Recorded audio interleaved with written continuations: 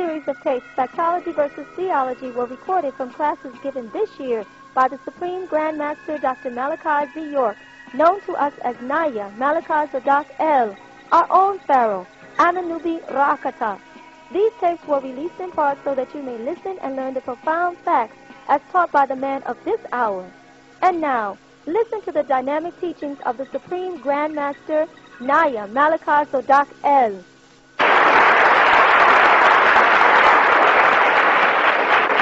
Information about that Hale-Bopp incident. You talking about the suicide? Yeah, suicide. The first thing to realize about the suicide is a very sad situation. That many people die because of fanaticism. And then it's also sad because of organizations like ours, which they're going to try to direct. If I was saying, what you're looking at is a group that they're giving you the impression just existed. And the government has known about that group since 1974, which is not a new group. You follow? They've had countless incidents over that period of time with family members trying to visit them and, trying to get out, and the government ignored it. And what happens is you have to understand that the way the government is set up now, that we have so many different organizations that are here to so-called enforce the law, that if an incident is reported, somebody is supposed to respond. That's the law. FBI will tell you that I don't believe what people are saying, but I have to respond anyway, just in case something does happen. Then we have it on record that we did come out and check it out. Now, there's no way for this, and the leader and a couple other guys have been castrated, right, for over 20 years.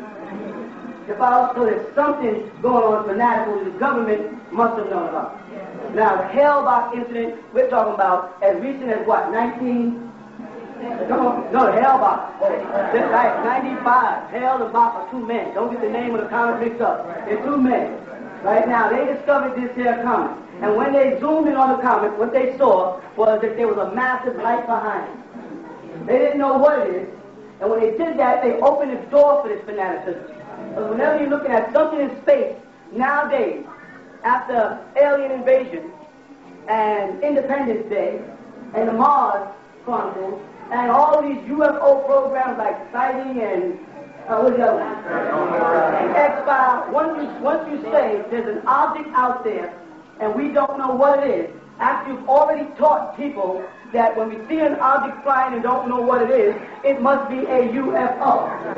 And then what they made it a point to do, while they were talking about objects, is they say it's not so much as to the object, but who is flying the object. They drew everybody's attention next to the next form of encounter. What kind of beings or creatures or whatever is flying these craft? You know what I mean?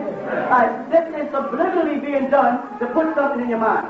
And what I would try to do is counteract the ridiculousness by making points like a flying, when you say flying saucer, you're speaking of an aerodynamic craft. If the craft is aerodynamic, then what? It is made here. It's terrestrial. There's no reason for an extraterrestrial being to come across the universe or interdimensionally and then use an aerodynamic craft.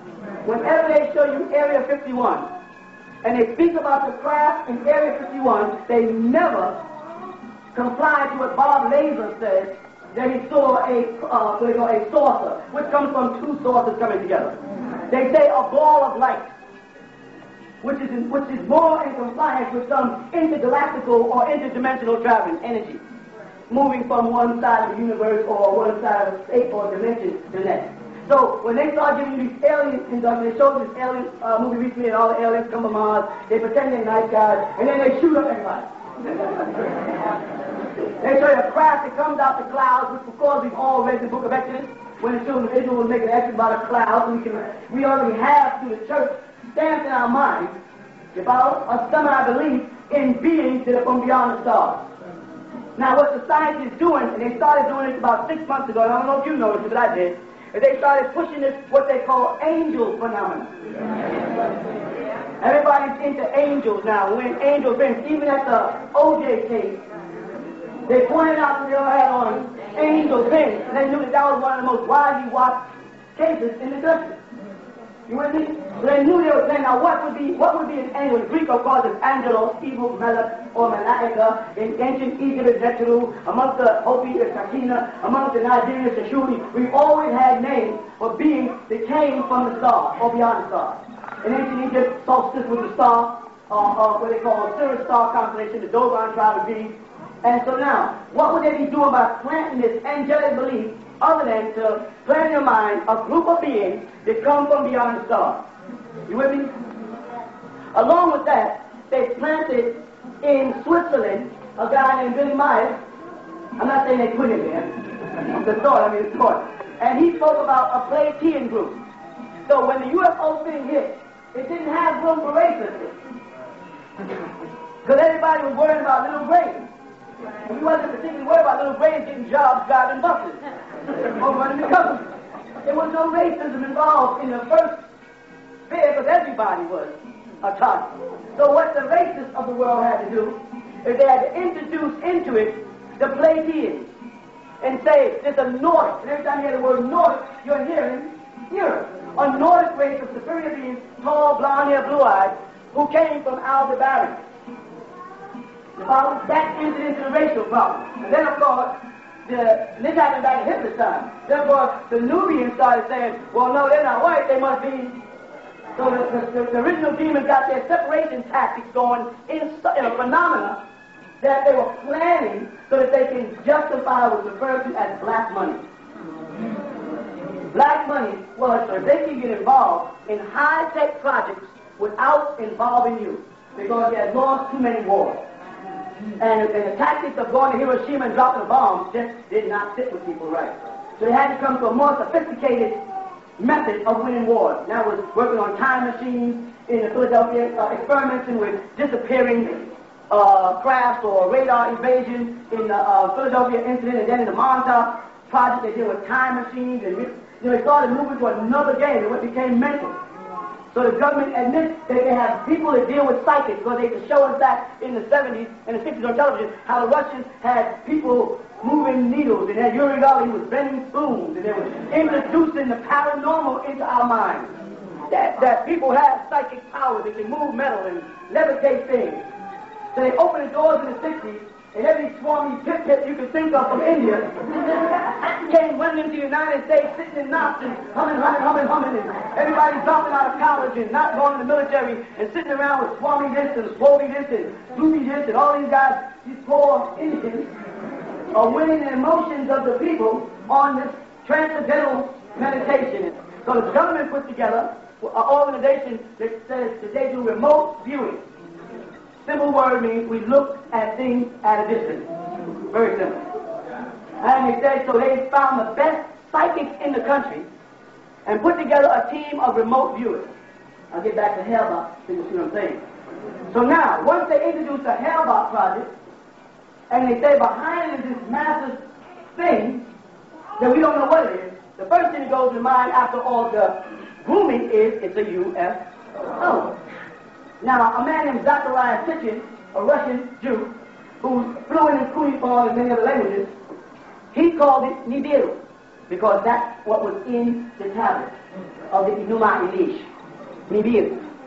Something that it means crosses the... Start work with me here and start to put the pieces together. You know what I'm saying?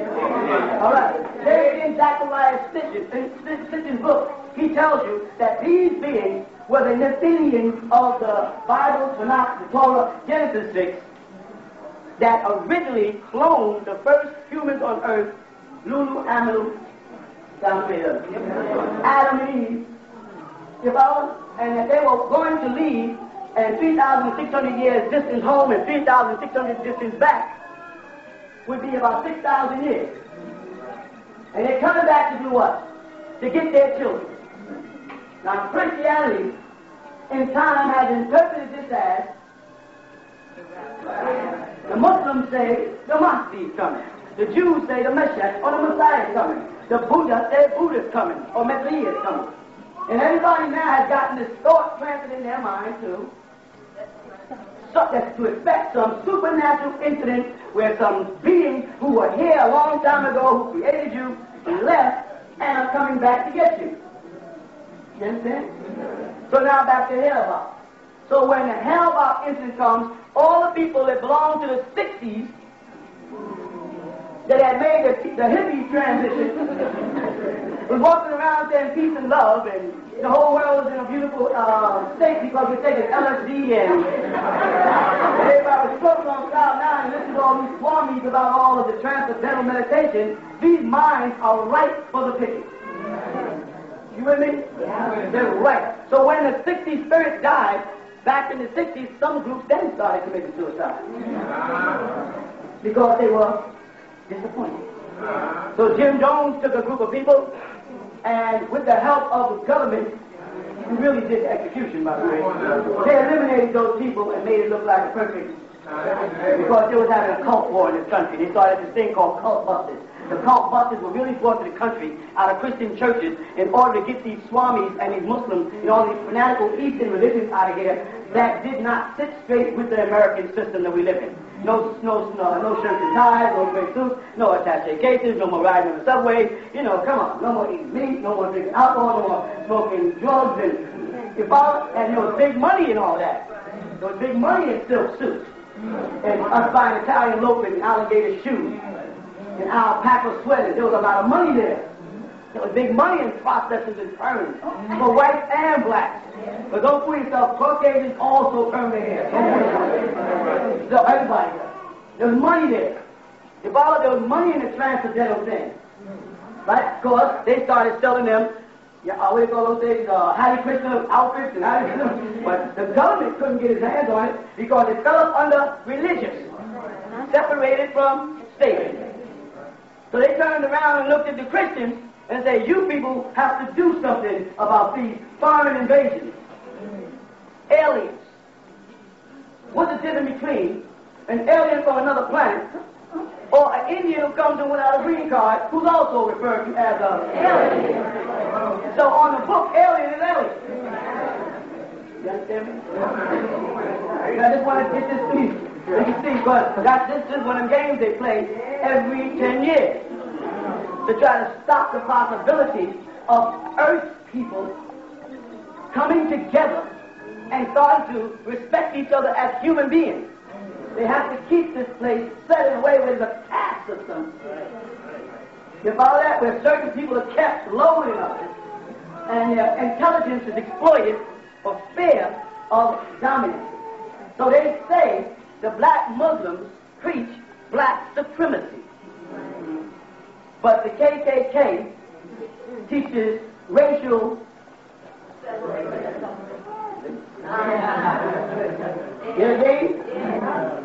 The skinheads preach racial separation, but the evil Israelites preach black supremacy.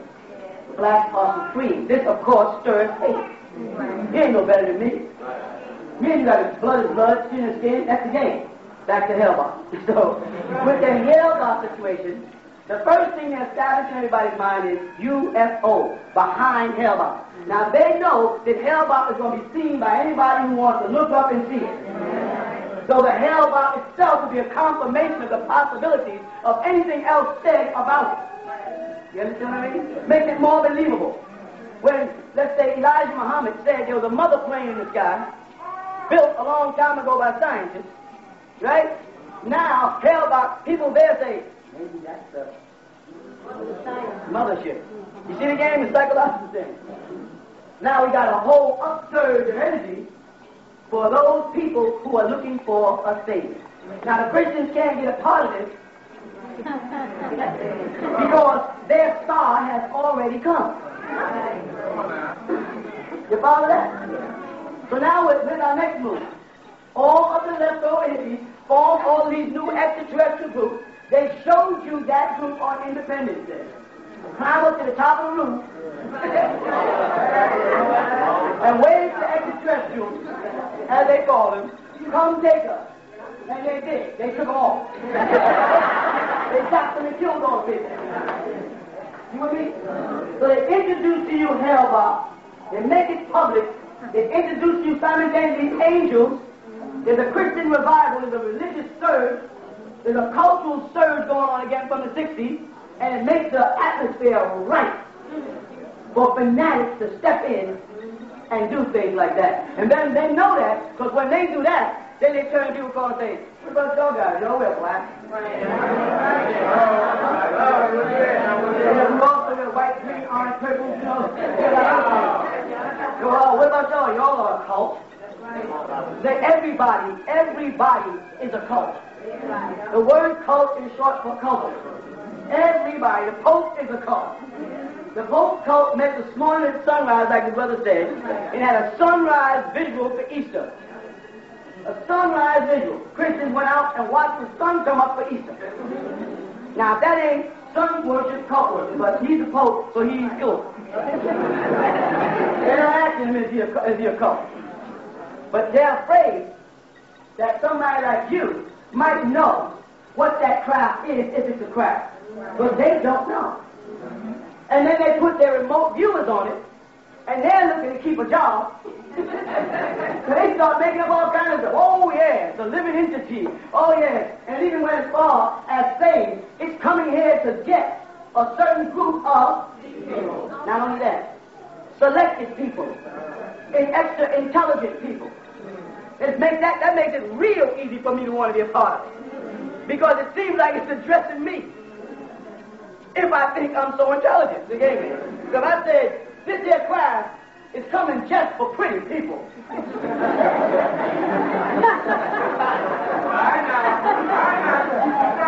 going to tell the ugly people now? It ain't talking about you. I'm just showing you how they work this mind thing. Just by making a statement that is for a selected group of people, and they're coming to get these people, and these people are super intelligent people, that group surface. There's probably 1,000 other groups there. He's talking about us. Now, what is the relationship between suicide and rescue? None. There's no relationship between suicide and rescue. Let me tell you what I mean by that. If I tell you that I'm coming to rescue you, then there's no reason for you to commit. So now, you cannot convince me that the people who committed suicide really believed that these God-like aliens were coming to us. Because in that case, they would not be committing suicide. And you say, well, they were going to transport their body, transport their souls, but leave their bodies, then why the extraterrestrials got to come? That's back to the who moved the stone story in the Bible. If Jesus was a resurrected spirit, then there's no reason to move the stone. But you can go through the stone. If someone moved the stone, it's because somebody wants to take somebody's body out of the tomb. And the stone was already moved before Mary Magdalene got there. Then Jesus didn't resurrect that day to no stone. See, this is the game. It's a 2,000-year-old game. It's a 1,400-year-old game in Islam. The game is still there. Muhammad runs inside of a cave, and a spider weaves a net for Muhammad. He's hiding behind the spider web from a bunch of men. But he's supposed to be Allah's messenger. And Allah's angel is supposed to come to help him. He says, Inna Nasrullahi Qariban. Surely the help of Allah is near. But Muhammad is hiding in a cave from men. 1,400 years, the same game is going on. Now what's happening? This is the age of Aquarius. This is the age of enlightenment, if not by no spooky crap, but by computers alone. Internet, international binding, networking in business and finance. Men and women are sitting in their houses and making connections with companies in Japan and Korea without going through from sea to shining sea. Without depending on planes transporting stuff and ships bringing stuff and bidding it to dock. So what is going to happen to commerce in this country if internet continues? Children can get into their computers and educate themselves at home. So my daughter can sit in front of a computer, I've seen her do it, with her pajamas on. What happens? Finances drop. No schools means no new sneakers. Because these kids are trained to go to school and trained to try to look nice in school and trained to try to look better than each other in school. The kids will say, I don't want to go to school because I don't have anything to wear. Commerce involved. Pencils. Pencils are disappearing. Where is the largest shipment of lead coming from? Here. All the lead in the slate is coming from, see, your country is broken up into 4 places. Get this in your mind. Northern part of this country, right, deals with industry, cars, Wall Street, factories. Southern part of this country deals with farming. Textile is farming because it's cotton. Sheep. The East Coast deals with imports because everything was shipped. Read Revelation 18 if you don't believe. And then on the West Coast, you're dealing with minerals. As you go westward, you're dealing with the gold and the oil. And thus the country has been strategically broken down into a compass of business. And the Civil War was fought because the people in the South would not do trade with the people in the North. And the people in the North were depending on the food from the farmers. And they had this farmers' war or Confederate war less than 10 years ago. Where the government came in and gave loans to all the farmers. And then when the farmers went out and bought new equipment and planted food, the government didn't buy it. The North didn't buy it. So it's industry again. UFOs is industry. You follow that? Grays are industry. They're now making gray masses and gray t-shirts. Whenever you see t-shirts with grays all over them, there's money involved. And to make it real, they've got to have life and death. Life and death is real. Everybody recognizes those 2 principles. The fact that you're living and one day you'll die, or that someone you love was living and one day they'll die. So this death incident has woken up everybody to the UFO phenomenon. It's not an accident. It's well planned. It's to make people come here and say, let me go on out there, because I heard that he teaches about UFOs. Let me get higher, okay? I heard that he teaches about UFOs, and that the Nibiru, the craft in the sky, is coming to get them. And that people are joining this organization faster than any organization we have ever seen. They're not joining the organization because they like me. They're joining the organization because they have investigated the things I say. So the principles of this organization, the principles of my organization and your organization was, don't believe me. Don't trust me. That's what all I need to see. Believe what I say. Don't believe me. So when we talked maybe 4 or 5 years before the incident of Hale-Bopp, not calling it Hale-Bopp, but Nibiru, nothing new. Something recorded in the Enuma Elish that it would come back. NASA knows about it. Called it Planet X, got it on record. They've been recording it for the longest. But they know. They know of an ancient prophecy. The Mexicans had it recently. Their prophecy came true. And crafts were recorded in Mexico on film, and they cannot. The government cannot say these are other than metallic crafts. So they write them away, and they can't let Mexico merge, so they create a new problem with Mexico and drugs, close the gates down, block the propaganda, your undesirable and extraterrestrial information coming through from the ancient almanacs that the Mexicans are receiving, you won't get. With me? They know about the Dogon tribe. They've been knowing about the Dogon tribe before you did. And they know the Dogon tribe speak about a star called Sirius, or the Sirius star time, or solstice as we call it. And it's at one of the points off of the belt of the 3 stars of Orion. They were trying to relate the Dogon to the Orion star constellation of Egypt.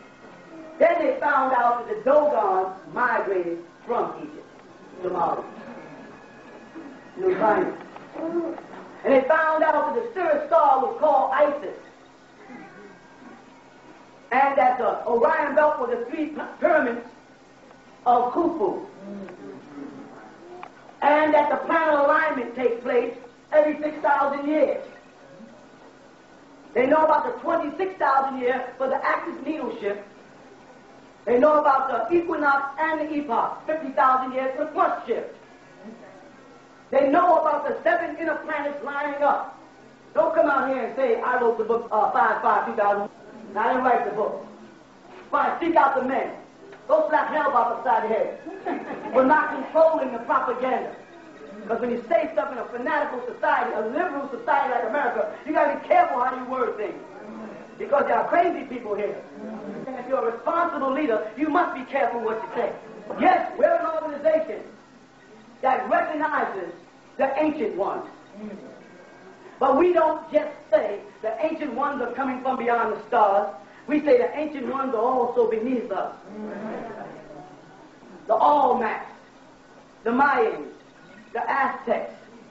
That's our people. The indigenous people of this land. The racial problem comes in with economics. Creating separate markets. Regardless of what the result is between human beings, if I can get all the white people to like one kind of music, and all the black people to like another kind of music, and all the red people to like another kind of music, separate diets, I have created 3 separate markets. That's why I told y'all that they are going to change the music soon. That's why they're giving all the awards to people like Babyface and Tony Braxton, who's not wearing baggy clothes. Simple economics says if everybody is buying extra large clothes, then I'm losing money. Because if I, listen close, I'm not as crazy as I look. If I can sell you, what size shirt do you wear? Extra large. Extra large. What size shirt do you wear? Large. There's less fabric going into his shirt than in his shirt. Now if I can get somebody here with a medium, and then a small, you know what I'm saying? I can calculate mathematically the amount of yardage through my profit based on his extra large to his large to so-and-so's medium, but charge all of them the same price. I charge the extra large price, but I save 2 or 3 yards of fabric as the sizes go down. So when the kids started buying all extra large clothes, thanks to crisscross, oh boy, and then backwards pants really frightened them. Because there's money in the metal in the zipper, and we men know plastic zippers don't work. They don't work. Men and women might not know, yeah, y'all do too, y'all be doing this. It didn't work, the plastic zipper didn't work. So now to shift the balance around, the possibility of taking that metal out that zipper, how many billions of dollars would have been lost every year just by removing the zipper. See, so Muslims come in the country and they put on jalabias and pants and African clothes and tie them up in those zippers. And the metal industry is here. And they go, those Muslim guys in those clothes, there's no money in that. What do Muslims use that got metal in it? So this may sound crazy to y'all, but we are talking about billions of dollars a year. And if you don't realize it's all based on money, but I'm talking commerce versus commercialism versus brainwashing versus subliminal seduction versus suicide, which brings that stuff about. Did you know that everybody had on Nikes? Everybody committed suicide had on Nikes. Premeditated suicide, and we all go buy the most expensive shoe we can find. If you're going to go and commit suicide, you can buy 4 of these from Walmart. So they intended to commit suicide with $80-something sneakers on. They pre-planned it. Someone stuck in a Nike commercial. Someone saw an opportunity to stick in a Nike, because why mention it? Why even bother? So now in the division, we have, let's say in white music, right? They got Marshall guitars, and they got Marshall amplifiers, I'm sorry, and they got certain instruments they play, and their kids wear a certain kind of dress, and they go to a certain kind of club, and they do a certain type of dances, and they move different than we do. No doubt about it, right? And now this is a market. Over here, there is a black market. Over here is a Latino market, more brass section, more conguero, more a different type of dress, a different type of dancer. There's a separate market. I'm telling you, man, this is deep stuff they play. It's manipulation. What's happening now? I'm saying what's happening. The age of awareness is lining up with the age of Aquarius. And people are becoming simple again. You know what I'm saying? People are saying, well, I don't eat that no more. McDonald's and them ain't giving away toys because their burgers are selling. If my burger's selling, I ain't got to give you a toy. I'm giving you a bonus just like the banks and the car deal, because I'm trying to lure you in because I'm not making the kind of money I used to. But people no longer believe in McDonald's. People are starting to get healthy. People are starting to jog.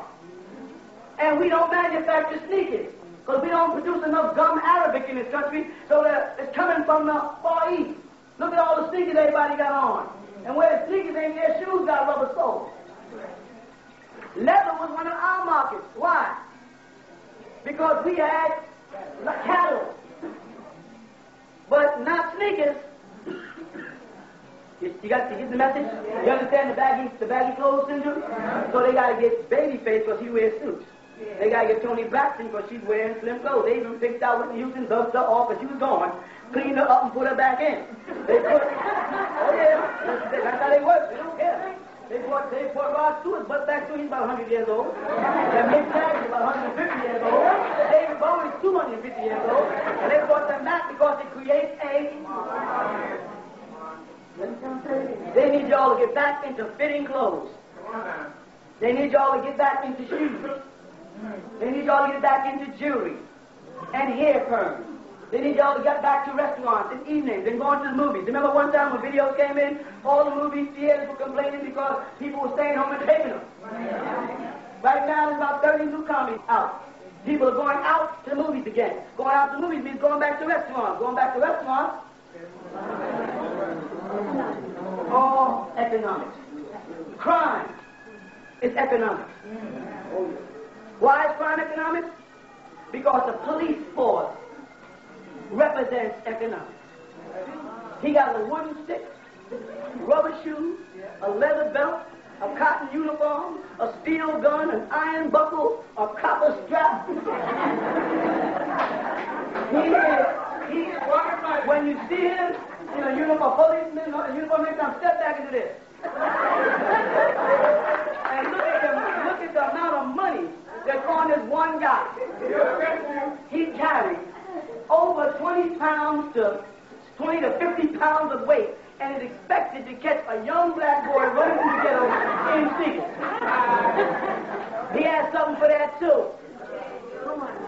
He could not catch you, so what he did is create a style where you untied your shoes and let down your pants so he could catch you. Well, when I was coming up, we didn't get caught. If we got a chance to run, and how many people here in their 40s and 50s? Y'all know that. If we got a chance to run, it wasn't about catching us. If we got a chance to run in our neighborhood, it really wasn't about it. These young boys, you see them every time you pass up against the wall. Why did we just walk? Their pants are not here.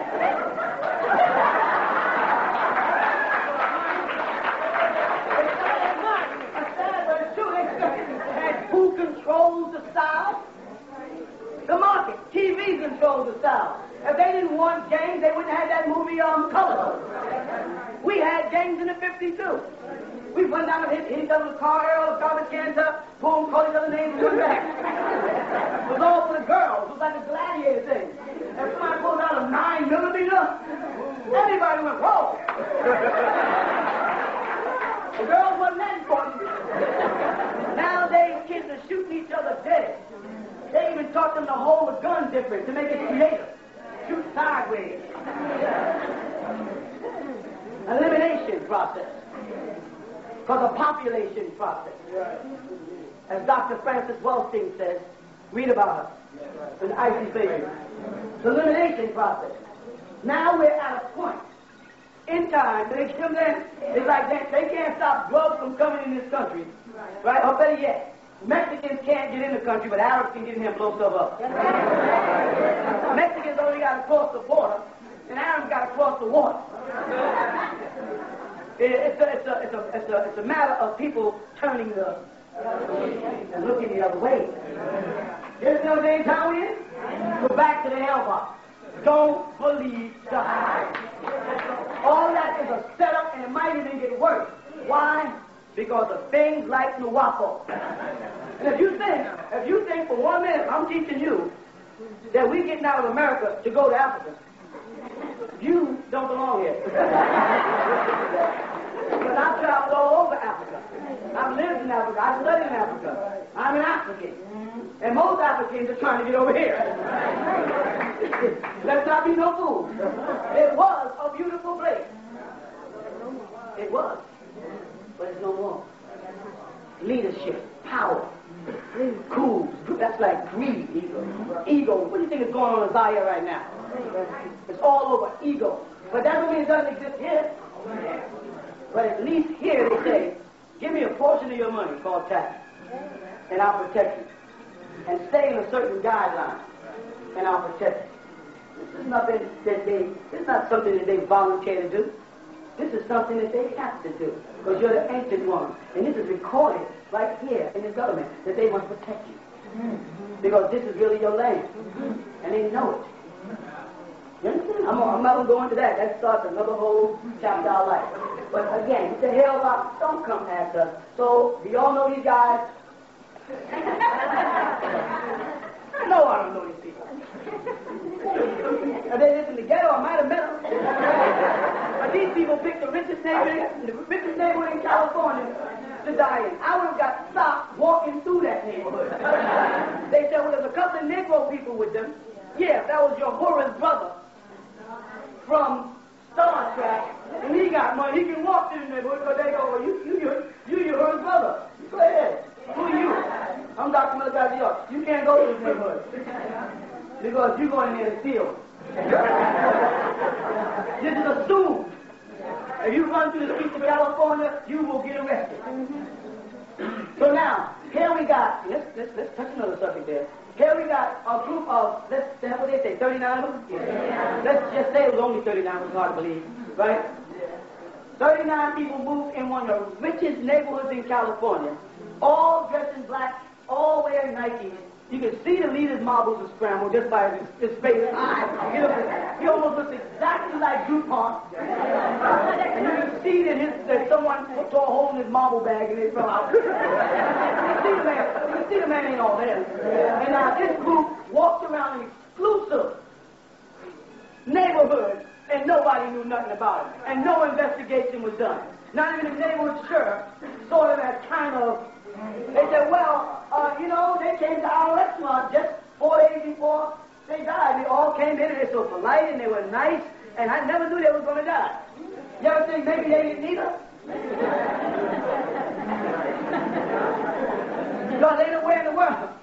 Listen, if I said to y'all, listen, hey, give me the benefit of the doubt. Let me make a fool out of myself first before you die. Listen, everybody. It's time for us to commit suicide. Why you laughing?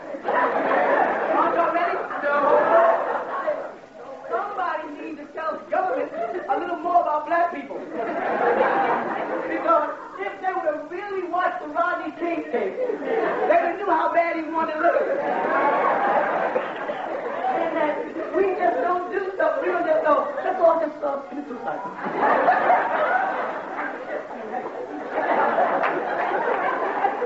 You got to tell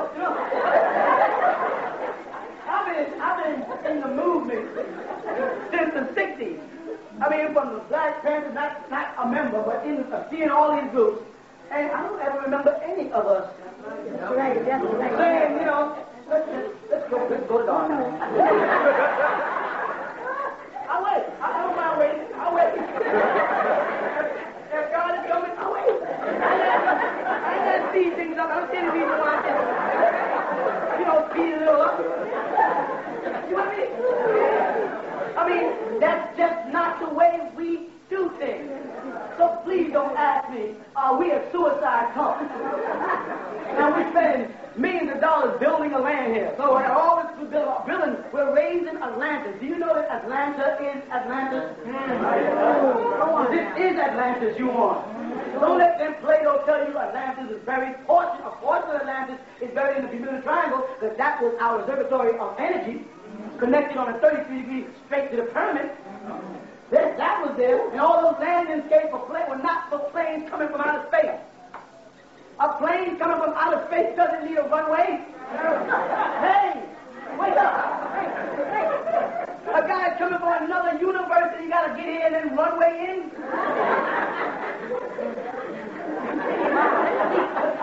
Put the pieces together. Realize the game. We are not suicidal people. It just is not us. We squirm over a toothache. The black man, old black man, stop fronting. You are not a fighter. You are not a warrior. The first fight Mike Tyson had, he lost. And that was Holyfield. The reason why he lost is because Holyfield took Christ into the ring with him. Talk to me. Mike Tyson took Allah. Now maybe if they were in Arabia, where all the energy is Allah's energy, Tyson would have had a little more. But Mike Tyson went up against someone in a Christian country with a Christian spirit and a Christian environment. And if you watch the fight, Holyfield was just going. He was going to the ring off all the way. And Mike Tyson had a bunch of wannabe Muslims yelling behind him, Allahu Akbar, Allahu Akbar. They wasn't, see, first of all, Allah wouldn't have heard them because Allah wouldn't have understood what they were saying. It was Allahu Akbar, Allahu Akbar. I'm quite sure Allah sitting up on his throne drinking stuff they drink up there in heaven and stuff. And they say in the Quran, they say Allah sits up there and got some kind of drink or something. But where that stuff is, it's not Allahu Akbar, it's Allahu Akbar. It's the way it's said, Allahu Akbar, not Allahu Akbar. So if you go in wrong, you get carried out. But Jesus is not asking Christians to pronounce the Lord's Prayer. Back to reality. I got to do this. Economics is the con. Religion is the game. Religion is starting to die. The new religion is called extraterrestrialism. You understand what I'm saying? Extraterrestrials are the angels, plus the new angel phenomena on television, on all the programs. And all this is being set up to keep you in a dumb state. Because they knew the ancient one was coming. They knew a certain amount of awareness was going to come. They thought it was Dr. Martin Luther King, so they said Bennett. They thought it was Malcolm X, so they said Bennett. They thought it could have been Clarence, and that's very recent. I can go back 20, 30 years, and you keep seeing those deaths of anybody who stands up and sounds like they might be making some sense. They think it's coming to an individual, not to a people. The consciousness is not coming to an individual. It's not just coming to me or from Farrakhan. That's tripping. The consciousness is coming to you.